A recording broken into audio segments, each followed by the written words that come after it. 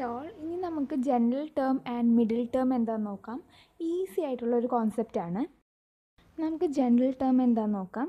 Okay, അപ്പോൾ അതിന് വേണ്ടിയിട്ട് a+b^n എക്സ്പാൻഡ് ചെയ്യാം. That is nc0 a⁻n plus nc1 a⁻n-1 b plus nc2 a⁻n-2 b square plus etcetera plus NCN b⁻n ആണല്ലോ. ഇതാണ് നമ്മുടെ എക്സ്പാൻഷൻ അല്ലേ. എക്സ്പാൻഷനിലത്തെ ഫസ്റ്റ് ടേം ഇതാണ് അല്ലേ. ഇതാണ് നമ്മുടെ ഫസ്റ്റ് ടേം. അപ്പോൾ ഞാൻ അതിനെ T1 ഇതാണ്. ഓക്കെ, ടേം 1 അതെന്താണ്? NC0 a⁻n. ഓക്കെ, ടേം 2 എന്താണ്? ഇതാണ് നമ്മുടെ ടേം 2 അല്ലേ. അതെന്താണ്? That is equal to NC1 a⁻n-1 b. Okay, term 3 എന്താണ്? ഇതാണ് term 3. Okay, NC2 a⁻n-2 b square. Okay, എനിക്ക് ഈ ലാസ്റ്റ് ടേം എഴുതാം. സോ എക്സെട്ര Tn+1 അല്ലേ. Tn+1 അല്ലേ ഈ ലാസ്റ്റ് ടേം. അറിയാം, ഇൻഡെക്സ് n വെച്ചിട്ടുണ്ടെങ്കിൽ എക്സ്പാൻഷനിൽ n+1 ടേംസ് ഉണ്ടാവും. അപ്പോൾ ഇത് n+1th ടേമാണ് ഈ കിടക്കുന്ന ആൾ.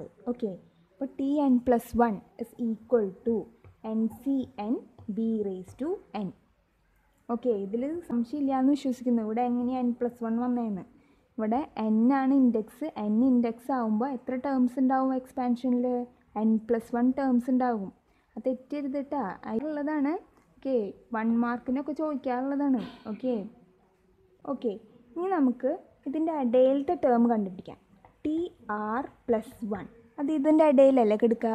നമുക്കറിയാം R എന്ന് പറയണത് 0-നും n-നും ഇടയിലാണ് കിടക്കുക. ഓക്കെ, ഈ R+1 എന്ന് പറയണതും 0-നും n-നും ഇടയിൽ തന്നെയല്ലേ കിടക്കുക. അപ്പോൾ ഈ ഇടയിൽ കിടക്കണ ഒരു ടേമിനെയാണ് നമ്മൾ കണ്ടുപിടിക്കാൻ പോകുന്നത്. ഓക്കെ, അപ്പോൾ ഇതിൻ്റെ ഇടയിൽ കിടക്കണ ടേമാണ് ഈ TR+1. അപ്പോൾ ഇതെന്താണ് നമുക്ക് കണ്ടുപിടിക്കണം. ഓക്കെ, അപ്പോൾ അതാണ് നമ്മുടെ ജനറൽ ടേം. ഈ TR+1 എന്ന് പറഞ്ഞ് എഴുതണ ഈ ടേം ഉണ്ടല്ലോ, ഇപ്പോൾ എഴുതാൻ പോവാണ് നമ്മൾ. അതാണ് നമ്മുടെ ജനറൽ ടേം. ഓക്കെ, ഈസിയാണ് കോൺസെപ്റ്റ്. അപ്പോൾ ഈ TR+1 എങ്ങനെ എഴുതും? ബാക്കിയുള്ള ടേംസിനെ നമുക്കൊന്ന് ഒബ്സർവ് ചെയ്ത് നോക്കാം. അപ്പോൾ നമുക്ക് സ്വന്തമായിട്ട് ഇത് എഴുതാൻ പറ്റും. ഓക്കെ, അപ്പോൾ ബാക്കിയുള്ള ടേംസ് നമുക്കൊന്ന് ഒബ്സർവ് ചെയ്യാം കേട്ടോ. ഇവിടെ ടേം 1 ആണ് അല്ലേ. ഇതാണ് ടേം 1. അപ്പോൾ ഇവിടെ R എന്ന് പറയുന്നത് എന്താ? 0 ആണ് അല്ലേ. അപ്പോൾ ഇവിടെ ബിയുടെ പവറും 0 ആയിരിക്കും അല്ലേ. നമ്മൾ പറഞ്ഞതാണ്, കോൺസെപ്റ്റിൻ്റെ ഭാഗത്ത് നമ്മൾ പറഞ്ഞതാണ്. ഓക്കെ, നിങ്ങൾക്ക് അറിയാമെന്ന് വിശ്വസിക്കുന്നു. ഇവിടെ ടേം 2 ആണ്. അപ്പോൾ ഇവിടെ R എന്ന് പറയുന്നത് 1 ആണ്. ഇവിടെ ടേം 3 ആണ്. ഇവിടെ 2 ആണ് അല്ലേ. ഇവിടെ ടേം R+1 ആണെന്നുണ്ടെങ്കിൽ ഇവിടെ NC എന്തെന്നാ എഴുതണ്ടേ? R ആയിരിക്കും അല്ലേ. ഇവിടെ 2 ആണ്. 2 + 1 3. 1 ആണ്. +1 2. 0 ആണ് ഇവിടെ R. 0 + 1 is 1. ഓക്കെ, അങ്ങനെയാണ് ഇവിടെ വന്ന് നോക്കുന്നത്. അപ്പോൾ ഈ TR+1 is equal to NCR. ഇനി a⁻n എന്തായിരിക്കും? b⁻n എന്തായിരിക്കും എന്നാണ് ക്വസ്റ്റ്യൻ. ഓക്കെ, അപ്പോൾ b⁻ൻ്റെ കാര്യം നമ്മൾ പറഞ്ഞിട്ടുണ്ട്. ഇവിടെ R എന്താണോ അതായിരിക്കും ബിയുടെ പവർ അല്ലേ. ഇവിടെ R 1 ആണ്, അതാണ് ബിയുടെ പവർ. ഇവിടെ R 0 ആണ്, അതാണ് ബിയുടെ പവർ. ഓക്കെ, ഇവിടെ നോക്കാന്ന് വെച്ചിട്ടുണ്ടെങ്കിൽ R ഇവിടെ n ആണ്, അത് തന്നെയാണ് ബിയുടെ പവർ. ഓക്കെ, അപ്പോൾ ഈ കേസിൽ എടുക്കാന്ന് വെച്ചിട്ടുണ്ടെങ്കിൽ ഇവിടെ കിടക്കുന്നത് R തന്നെയാണ്. അപ്പോൾ ബിയുടെ പവർ എന്ത് തന്നെയായിരിക്കും? R തന്നെയായിരിക്കും. ഇനി എയുടെ പവർ നമുക്ക് നോക്കാം. ഇനി എയുടെ പവർ നോക്കുമ്പോൾ n-1, അതായത് ഈ n -1 ചെയ്തിട്ടുള്ളതാണ് ഇവിടെ കിടക്കുന്നത്. അതേപോലെ ഇവിടെ നോക്കുമ്പോൾ n-2, n-2 ചെയ്താൽ മതി എയുടെ പവർ കിട്ടും. ഇവിടെ നോക്കാൻ വെച്ചാലോ, ഇവിടെ എ കാണാനില്ല. അതെങ്ങനെയാണ്? a⁻n ചെയ്തു. അപ്പോൾ എന്ത് കിട്ടി? a⁻n എന്ന് പറഞ്ഞ് 0 ആണ്. a⁻0 എന്ന് പറഞ്ഞ് 1 ആണ്. അതിവിടെ എഴുതിയാലും എഴുതിയില്ലെങ്കിലും കുഴപ്പമില്ല. ഇതുകൊണ്ട് നമ്മൾ എഴുതുന്നില്ല. ഓക്കെ, അപ്പോൾ ഇവിടെ എന്തായിരിക്കും? എയുടെ പവർ n-r. ഓക്കെ, അപ്പോൾ ഇതാണ് ഈ ജനറൽ ടേം. ഓക്കെ, അപ്പോൾ ഈ TR+1 is equal to NCR a⁻n-r b⁻r is general term of the expansion a+b^n. Okay, general term കൊണ്ടുള്ള ഉപകാരം എന്താണ്? ഇപ്പോൾ നമുക്ക് n കിട്ടിയിട്ടുണ്ട്, a കിട്ടിയിട്ടുണ്ട്, b കിട്ടിയിട്ടുണ്ട്. ഇങ്ങനെ 3 കാര്യങ്ങളും കിട്ടിക്കഴിഞ്ഞാൽ നമുക്ക് ഏത് ടേം വേണമെങ്കിലും കണ്ടുപിടിക്കാൻ പറ്റും. ഓക്കെ, ഇപ്പോൾ n എന്ന് പറയുന്നത് 8 ആണ്, a എന്ന് പറയുന്നത് 1-ഉം b എന്ന് പറയുന്നത് 2 ആണെന്ന് വിചാരിക്കും. ഇനി നിങ്ങളോട് പറയാണ് ഇതിലത്തെ ടേം 5 കണ്ടുപിടിക്കാൻ. ഓക്കെ, അപ്പോൾ നമുക്കിങ്ങനെ എക്സ്പാൻഡ് ചെയ്തിട്ട് ടേം 5 കണ്ടുപിടിക്കേണ്ട ആവശ്യമില്ല. ജസ്റ്റ് ഈ ഫോർമുലയിൽ സബ്സ്റ്റിറ്റ്യൂട്ട് ചെയ്ത് കൊടുത്താൽ മതി. അപ്പോൾ തന്നെ നമുക്ക് ടേം 5 കണ്ടുപിടിക്കാൻ പറ്റും. അതാണ് ജനറൽ ടേമിൻ്റെ ഉപകാരം. ഓക്കെ, അപ്പോൾ ഞാനിതൊന്ന് വൃത്തിയായിട്ട് ഇവിടെ എഴുതാം. ഓക്കെ, അപ്പോൾ general term of a plus B whole raise to n is TR plus 1 is equal to NCR a raised to n minus r b raised to r. Okay, വയ്ക്കാം കേട്ടോ. ഇത് ആവശ്യമുണ്ട് പ്രോബ്ലംസ് ചെയ്യുമ്പോൾ. ഇനി നമുക്ക് മിഡിൽ ടേം എന്താണെന്ന് നോക്കാം. Middle term of n plus B whole raise to n. Okay, അപ്പോൾ ഈ n എന്ന് പറയുന്നത് ഇവിടെ ഇൻഡെക്സ് എന്ന് പറയുന്നത് ഓഡ് ആകുമ്പോഴുള്ള കേസ് നമുക്ക് നോക്കണം. അതേപോലെ ഈ ഇൻഡെക്സ് എന്ന് പറയുന്നത് ഈവൻ ആകുമ്പോഴുള്ള കേസ് നോക്കണം. ഈ രണ്ട് കേസ് നമുക്ക് നോക്കാനുണ്ട്. ഓക്കെ, അപ്പോൾ ഒക്കെ വ്യത്യാസമായിരിക്കും മിഡിൽ ടേമിൻ്റെ ഫോർമുല. ഓക്കെ, അപ്പോൾ ഫസ്റ്റ് തന്നെ നമുക്ക് ഓഡ് ആകുമ്പോഴുള്ള കേസ് നോക്കാം. ഓക്കെ, അപ്പോൾ n ഓഡ് ആകുമ്പോഴുള്ള കേസ് നോക്കാം. ഇവിടെ ഇൻഡെക്സ് എന്ന് പറയുന്നത് എന്താണ്? n ആണ്. ഓക്കെ, അപ്പോൾ number of terms in expansion എത്രയായിരിക്കും? n+1 അല്ലേ? അപ്പോൾ ഇവിടെ n+1 ടേംസ് ഉണ്ടായിരിക്കും. ഓക്കെ, ഈ ഇൻഡെക്സ് ആണ് ഓഡ്. അപ്പോൾ n+1 എന്തായിരിക്കും? n+1 എന്ന് പറയുന്നത് ഈവൻ ആയിരിക്കും അല്ലേ? അപ്പോൾ 1 ഓഡാണ്. 1 കഴിഞ്ഞിട്ടുള്ള നെക്സ്റ്റ് നമ്പർ എന്താ? 2. അതെന്താണ്? ഈവൻ ആണ്. അതേപോലെ n എന്ന് പറയുന്നത് ഓഡ് ആണെന്നുണ്ടെങ്കിൽ അതിൻ്റെ നെക്സ്റ്റ് ടേം എന്തായിരിക്കും? ഈവൻ ആയിരിക്കും. ഓക്കെ, അപ്പോൾ അത് മനസ്സിലായി. ഇനി നമുക്ക് മിഡിൽ ടേം എന്താണെന്ന് നോക്കണം. മിഡിൽ ടേം എന്ന് പറയുന്നത് n+1/2 ടേമും ആൻഡ് n+1/2 + 1th ടേമും ആയിരിക്കും മിഡിൽ ടേംസ്. ഓക്കെ, രണ്ട് ടേംസ്. ഇപ്പോൾ എക്സാമ്പിൾ പറയുമ്പോൾ നിങ്ങൾക്ക് മനസ്സിലാവും. ഓക്കെ, ഇപ്പോൾ ഒരു എക്സാമ്പിൾ എടുക്കുകയാണ്. x+y² എടുക്കുകയാണ്. ഓക്കെ, ഇപ്പോൾ ഇവിടെ n എന്ന് പറയുന്നത് എന്താണ്? 3 ആണ്. ഈ 3 എന്ന് പറഞ്ഞത് ഇവിടെ n എന്ന് പറയുന്നത് 3 ആണ്, വിച്ച് ഇസ് ഓഡ് അല്ലേ? അപ്പോൾ എത്ര ടേംസ് ഉണ്ടാവുക എക്സ്പാൻഷനിൽ? 3 ആണ്. അപ്പോൾ 4 ടേംസ് ആണ് ഉണ്ടാവുക അല്ലേ? അപ്പോൾ n+1 എന്ന് പറയുന്നത് ഇവിടെ 4 ആണ്, വിച്ച് ഇസ് ഈവൻ. ഓക്കെ, അപ്പോൾ ഈ രണ്ട് കേസ് ഓക്കെ ആയല്ലോ. ഇനി മിഡിൽ ടേം അല്ലേ? അപ്പോൾ ഞാൻ ഇതിൻ്റെ കോയിഫിഷ്യൻസ് മാത്രം എടുത്ത് എഴുതാണ്, ടേംസ് എഴുതുന്നില്ല, കോയിഫിഷ്യൻസ് മാത്രം എടുത്ത് എഴുതാണ്. അപ്പോൾ എന്താണ് കിട്ടുക? 3c0, 3c1, 3c2, 3c3. Okay, middle term എങ്ങനെ വരിക? ഇവർ രണ്ടെണ്ണം പോയി അല്ലേ? ബാക്കി ഈ രണ്ടെണ്ണമാണ് മിഡിൽ ടേം ആയിട്ട് വരിക. അപ്പോൾ ഇത് ടേം 1 ആണ്, ഇത് ടേം 2 ആണ്, ഇത് ടേം 3 ആണ്, ടേം 4 ആണ്. അപ്പം നമുക്ക് ടേം 2ഉം ടേം 3 ആണ് മിഡിൽ ടേം ആയിട്ട് കിട്ടി വെക്കുന്നത്. ഇപ്പോൾ x+y³ middle terms term 2 and term 3 ആണ്. ഓക്കെ, ഇതന്നെ നമുക്കിവിടെ സബ്സ്റ്റിറ്റ്യൂട്ട് ചെയ്ത് കഴിഞ്ഞാൽ ഈ n-ൻ്റെ ഭാഗത്ത് 3 സബ്സ്റ്റിറ്റ്യൂട്ട് ചെയ്ത് കഴിഞ്ഞാൽ ഇത് കിട്ടും. ഓക്കെ, നിങ്ങളൊന്ന് സബ്സ്റ്റിറ്റ്യൂട്ട് ചെയ്ത് നോക്കിയേ. അപ്പോൾ ഇവിടെ n-ൻ്റെ ഭാഗത്ത് 3 സബ്സ്റ്റിറ്റ്യൂട്ട് ചെയ്ത് നോക്കാം. അപ്പോൾ 3 + 1/2 എന്ന് കിട്ടും. ഓക്കെ, 3 + 1/2 എന്നും കിട്ടും.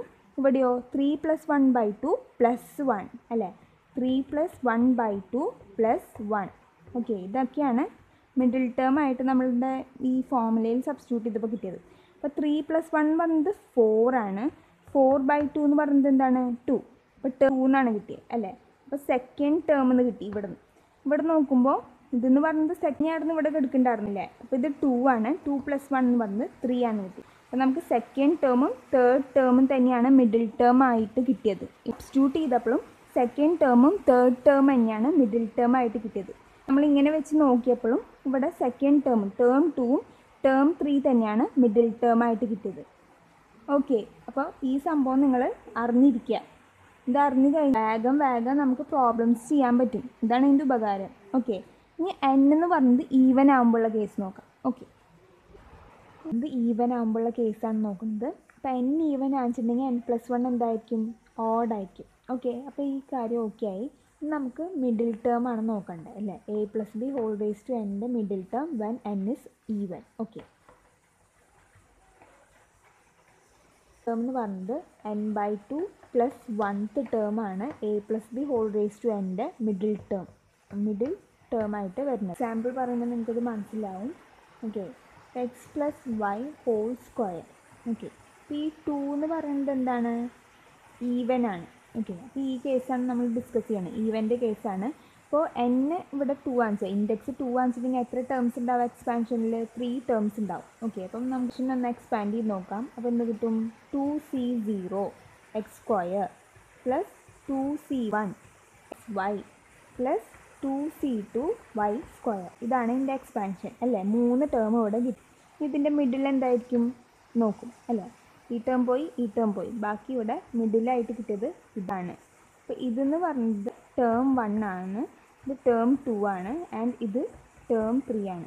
നമുക്ക് ടേം 2 ആണ് ഇവിടെ മിഡിൽ ടേം ആയിട്ട് കിട്ടിയത്. ഓക്കെ, ഇനി നിങ്ങൾക്ക് ഇങ്ങനെ എഴുതി നോക്കേണ്ട ആവശ്യമില്ല മിഡിൽ ടേം കണ്ടുപിടിക്കാനായിട്ട്. അറിഞ്ഞു കഴിഞ്ഞാൽ n ഈവൻ ആകുമ്പോൾ ഇങ്ങനെയാണ് മിഡിൽ ടേം കണ്ടുപിടിക്കാമെന്ന് അറിഞ്ഞു കഴിഞ്ഞാൽ ജസ്റ്റ് നിങ്ങൾ ഈ എന്നിൻ്റെ സ്ഥാനത്ത് ഇവിടെ 2 ആണല്ലോ, അപ്പോൾ നമ്മൾ ഇവിടെ 2 ഇട്ട് കൊടുത്താൽ മതി. അപ്പോൾ എന്ത് കിട്ടും? 2/2 + 1 1th ടേം എന്ന് കിട്ടും. ഓക്കെ, 2/2 എത്രയാണ്? 1 ആണ്. 1 + 1 എത്രയാണ്?